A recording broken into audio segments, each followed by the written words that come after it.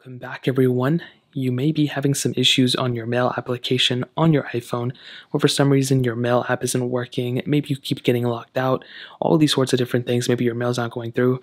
Now, the very first thing I would recommend doing is making sure you don't have to input any more your login information, your account information on your specific, settings app or your mail app in and of itself.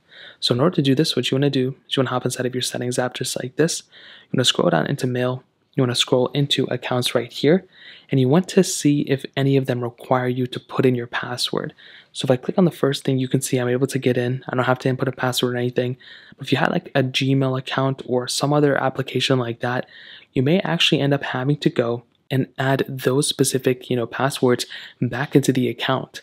Now, again, it's not a guarantee, but sometimes things like this happen. So all you really have to do in this specific situation is to log back into your accounts in the specific page, and that should end up working.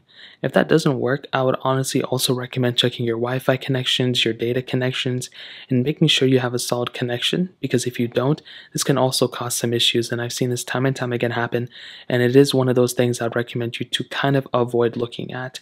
Now, another thing I would also recommend looking at is to see if your iPhone is extremely outdated. If you have a very outdated version of your iPhone, then you may actually end up having issues that Apple has already patched. So what you want to do is you want to go ahead and open up your settings app just like this. You want to go and click on General, which is right here. You want to go and click on Software Update. And you want to make sure you're up to date on one of the more versions, recent versions of iOS.